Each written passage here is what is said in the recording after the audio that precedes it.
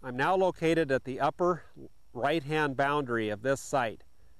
As you can see from where I'm standing, this field is currently in stubble, residue from the previous small grain or wheat crop that was grown here.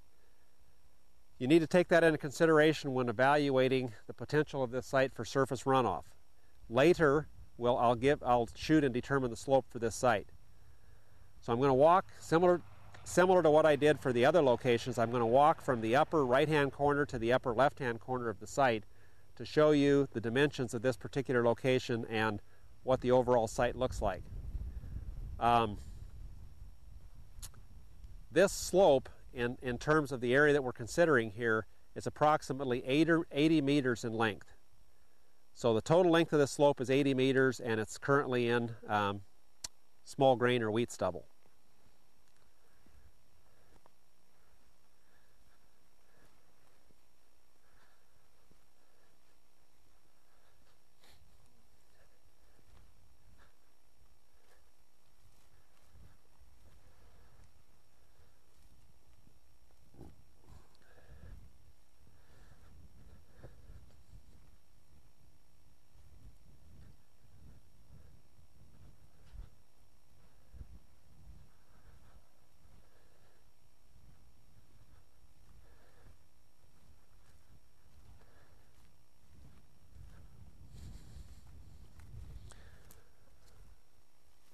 We've now arrived at the the upper left-hand boundary of this location.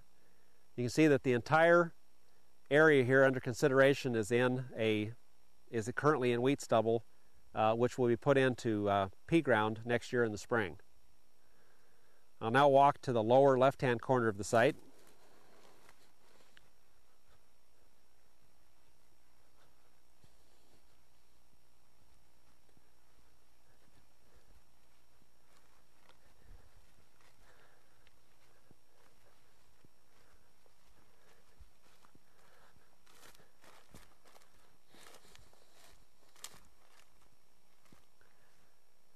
Okay, and traveling down here to the lower left-hand corner of the site, of course, we've crossed across the pit site again. So you kind of get an overall viewpoint of what this site looks like. I'll now travel back to the base of this site and determine the slope. We'll be shooting slope from the base of the site up to where I first started standing beside the white stake.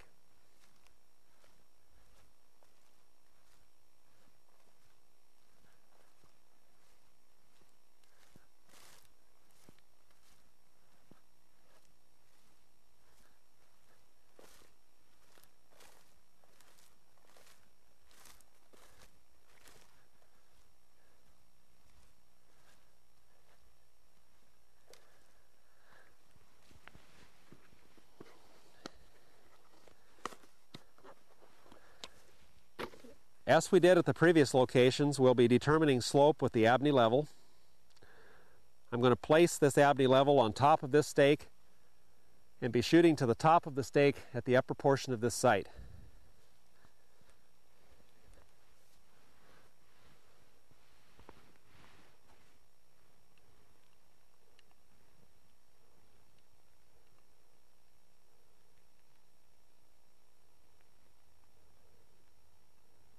I'm going to be turning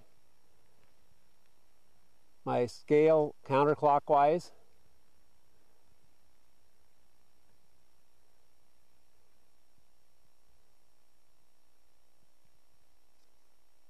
Till the bubble comes into the window.